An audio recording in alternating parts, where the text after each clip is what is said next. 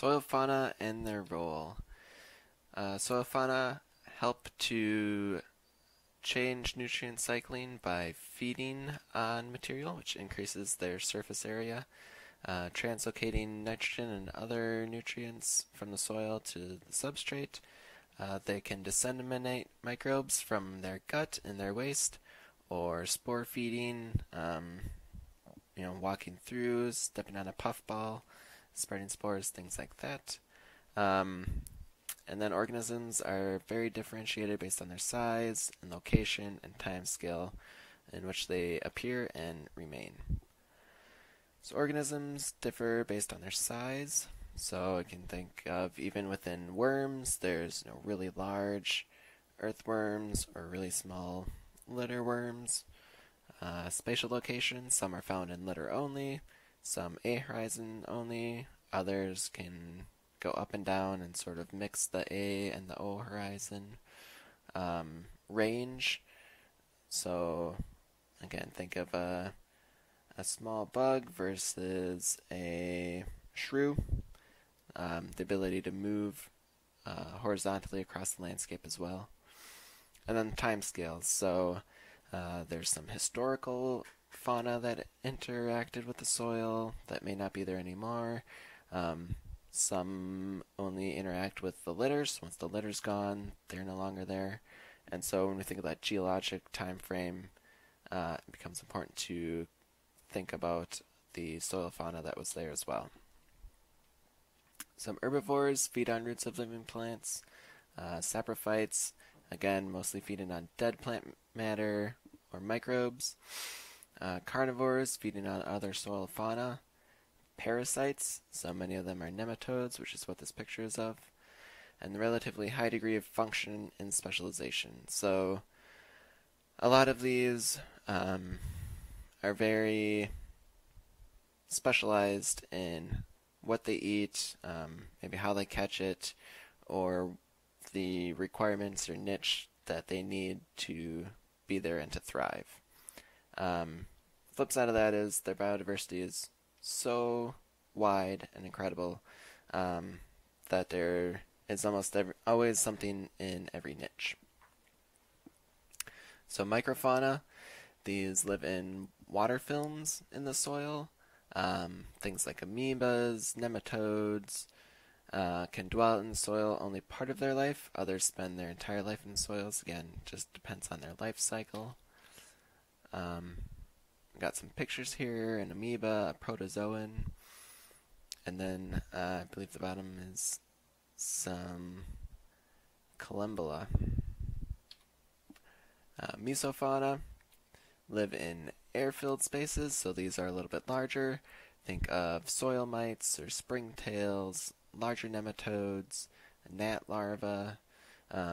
These are usually restricted to current pore space, so they can't really make their own burrows, but they can navigate through the burrows that others have made or that form in between soil aggregates. So just a size chart of different micro and meso and macro flora and fauna. Macrofauna and their role in northern soils. The macrofauna historically only do a small component of decomposition, and it's really driven by bacteria and fungi. So this is due a lot to the temperature that we see through most of the year.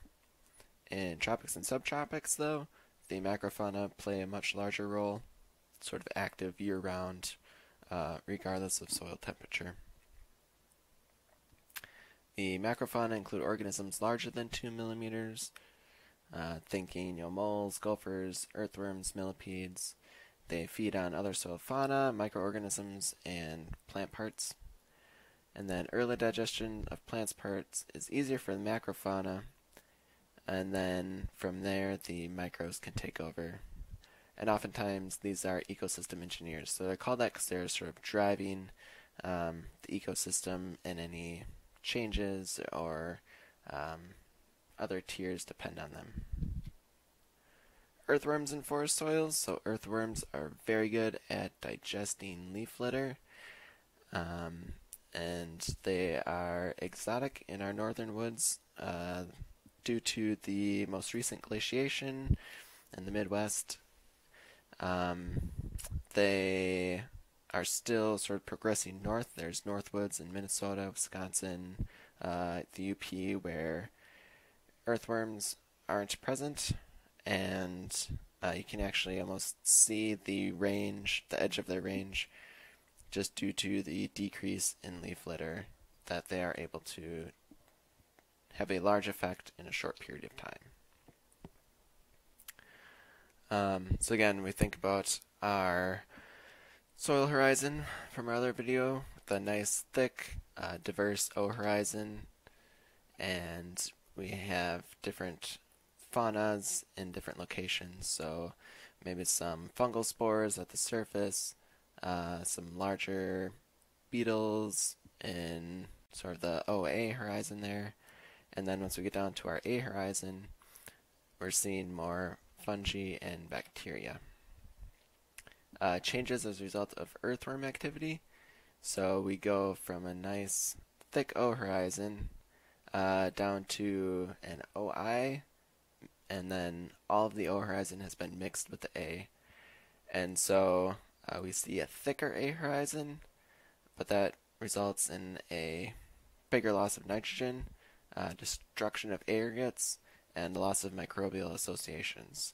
And so earthworms are having a fairly large impact on the forest floor and the forest soils, and that can alter the plant species that can regenerate in those forests then.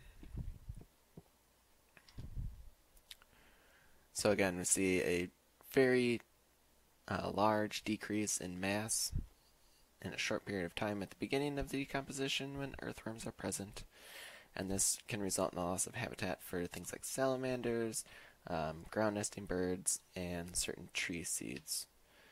So invasive animals have the ability to re-engineer or change a soil ecosystem. We've been talking about earthworms and their ability to rapidly decompose litter, sequestering carbon from soil and removing carbon from the pool that's available to others, and reduce the available niche for fungi. And so the earthworms is just one example of an invasive that can alter a ecosystem based on changing the soil.